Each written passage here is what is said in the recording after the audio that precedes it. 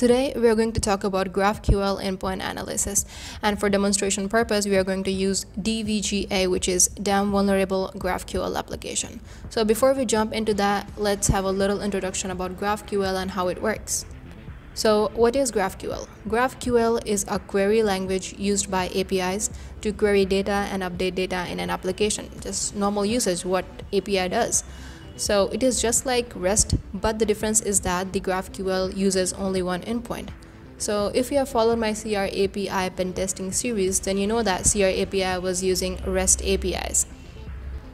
And we saw that for every function there was a different endpoint.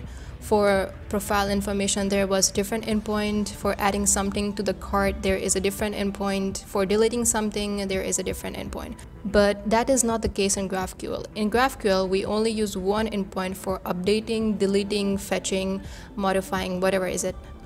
What changes is only the query. And further, we will see how query works and how you can type your own query. There is also one term that is used in GraphQL, which is called mutation. It's just a word for updating, modifying data in an application. It will all make sense when we will perform practical in DVGA. So here I am in my Linux machine and I have my DVGA running on localhost with port 5013. You can see here the difficulty level is beginner. This is a default GraphQL implementation without any restriction, security controls, and other protection in DVGA. So leave it as it is, and now we will explore the application like a normal user. Let's see what this private paste is. I guess this is my own private paste, even though I didn't manually edit it, but it was there by default. Okay, we are DVGA user, as you can see over there. And in the public paste, we can see there are a number of pastes which is uploaded by other users. There is a title, description, their username, IP address, and user agent. And now here we have the option to create a paste. We can provide a title. I'm gonna type in hello, visibility, leave it as public, and in message I'm gonna type API hackers and submit. If I go back to the public paste, we can see my paste is added. There is another feature to import paste. Here we can provide the URL. And the last feature is upload paste. So we can choose a file to upload. Okay. Now it's time to open our inspector tab or DevTools.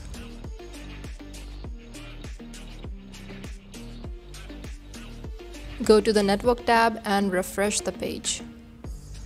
Here we can see number of requests, but the one that stands out is GraphQL.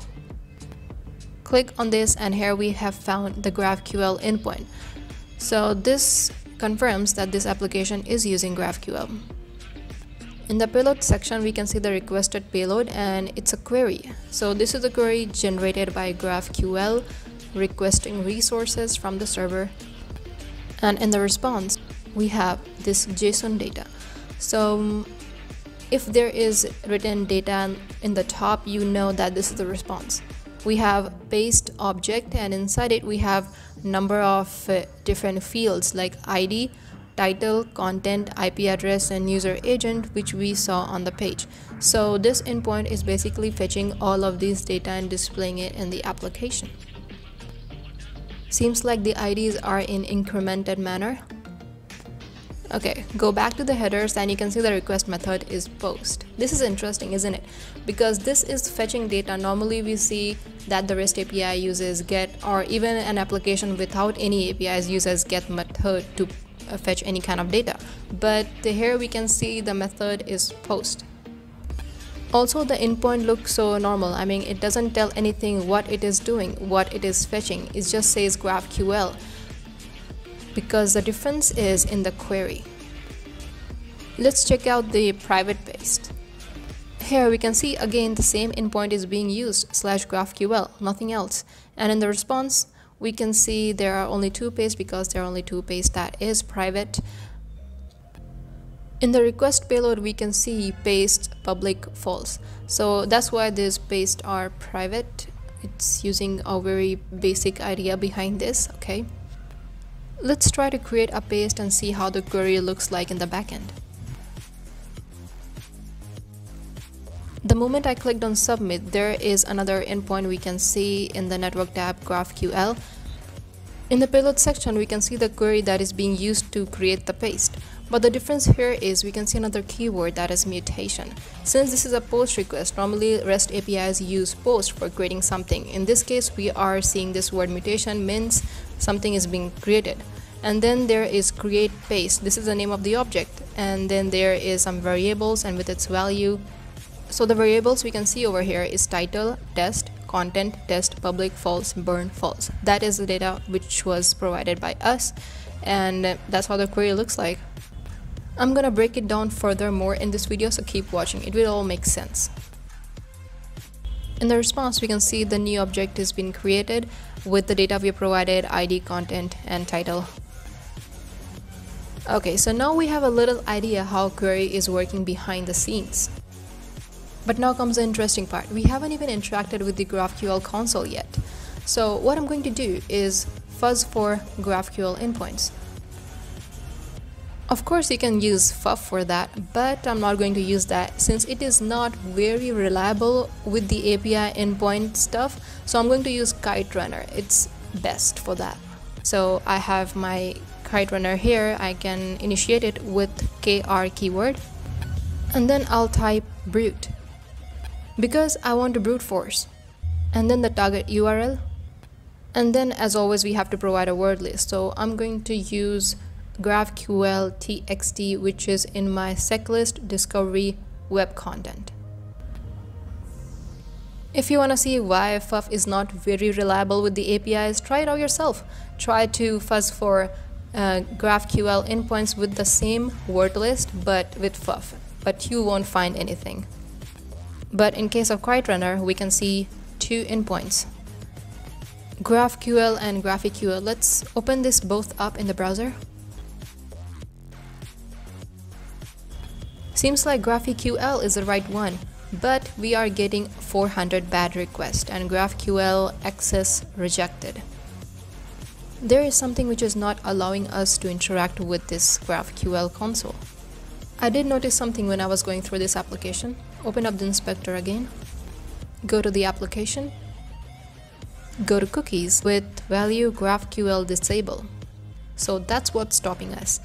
Obviously we are going to do cookie tampering. We're just going to change it to enable. Refresh the page, and now we can access it. And we can also see the documentation explorer. Being able to see that is kind of like you have found the REST API documentation. You know all the endpoints and what are the endpoints that is available and how you can interact with it, what arguments it is expecting. So first we are going to start with queries. What you are seeing here is technically called Schema. This defines the queries and mutations that is available to the client that you can execute. Also, what are the data type of those arguments and the fields that you can provide to each object. Paste over here is an object, and public, limit, filter are the arguments that we can use with this object. Before we go into anything, let's first do an introspection query. You might have heard about it. Introspection query allows you to fetch information about the schema. So even though we can already see the schema over here, but we can also query that. So the syntax goes like this, curly braces, hyphen schema, again curly braces, and inside it types. And we want the type and the name of all the queries and the mutations that is available to us. So this is the response. Over here we can see the name of the object and the different types that is available, or you can call it data type, but I think in GraphQL it is called scalar type. So this is a list of types that is available to us. Now let's have a look at each object in the query section. So I'm going to open up this first one, paste. So it is using paste object, and in this object there are different number of fields: ID, title, content, public, user agent, IP address, owner ID, burn, owner. So these are the fields that we saw in the query request, right? So let me write a quick query and show you how does it work. It's going to start with the query keyword and then curly braces. And here I'm going to type the name of the object, which is space. And again curly braces. And here I need to type the field name. So whatever field that I want to fetch particularly. So you might have read that GraphQL only fetches data that is required or being asked by the client, and it doesn't populate you with bunch of useless data that you don't need. In the right side you can see the fields that is available to us, but I'm going to fetch only some data that I want to see. I think it added ID by itself. Anyways, so in the response we can see we only got the data we asked for. We didn't get user agent or IP address or burn value. We only got what we asked for. So this time I'm going to ask for title and content, and here we have it. Seems like this is the private base. Also, if we remove the query keyword, it will still work, but I want to use it because it makes more sense, right? This time around I'm going to use some arguments with the same object we've been using, because it seems like the query we used before only fetched the data which is private to me, so my private paste, but I want to see public paste. How we do that? Let's type the query to fetch public paste. So I'm going to type the name of the object, and then I'm going to provide some arguments. To do that, we have to type in round brackets and then public, and its value is, as it already said here, is boolean, so we can either type in true or false. I'm going to type here true, and then I want to fetch content, title, ID, and let's say user agent too. Let's send this request or query, and we have all the paste that is public. So this is how arguments work. Change it to false is going to show me my own private paste. Let's try to query this users object. So this is expecting fields ID, username, and password. Okay, to username returned to us, but we cannot see the password. I don't know why. Well, probably that is good, but the point is this is how the query is structured, and this is how you can fetch data from the GraphQL using console. What we did until now is only fetch data, but how can you create something? How can you create a paste in this case? So time to move on to the mutation part. So these are the mutations that is available to us. First one is create paste. Same as before, we are going to provide fields, arguments, but the difference is instead of query we are going to type in mutation here, and in the curly braces name of the object, create paste, and then we are going to add some arguments because we need to send some data, right? So the arguments that this object is expecting is burn. I'm gonna give it value false, and then content. So content is expecting a string value. So whenever you're going to send a string value, always keep it in double quotes. So I'm gonna type in GraphQL and give it public value as true, and then title.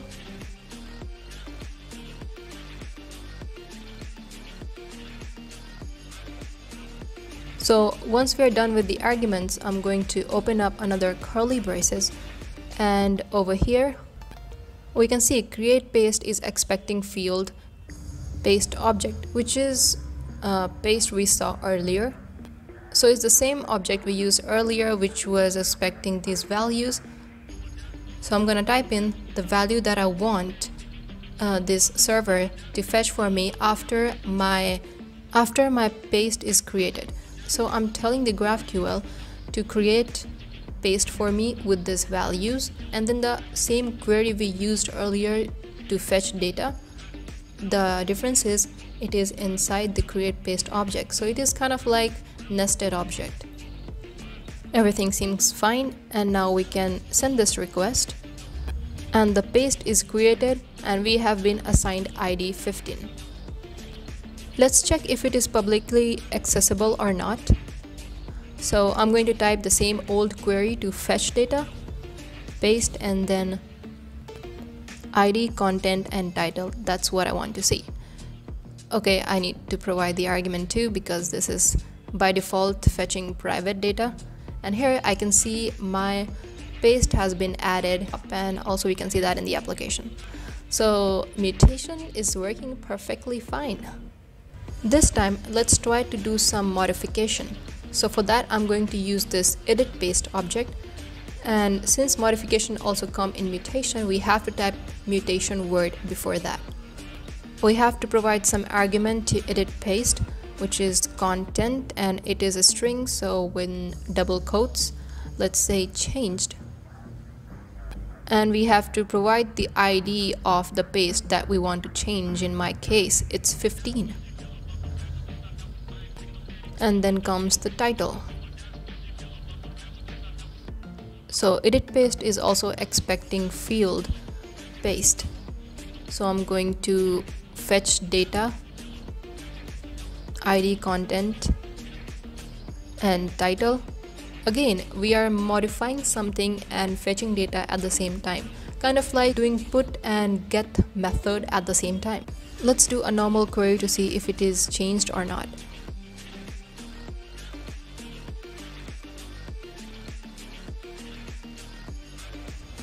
And it worked perfectly. We have the same ID, but the content is changed. This time, let's do a delete request. For that, we have to type delete paste and then the ID, because that's the argument it's expecting. And there is an error. Seems like it's not expecting paste as okay. We have to type result in the field and not paste. I assumed that we can write paste, but that's not the case. Every time you try to query something, always see what are the fields that is required by it. In the response, we can see it says result true, so that means the paste has been deleted. Go to the application, and in the public paste, we can see that our first paste has been deleted. So this is how you can find a GraphQL endpoint, understand how queries and mutation works, and create queries according to the schema and play with the application.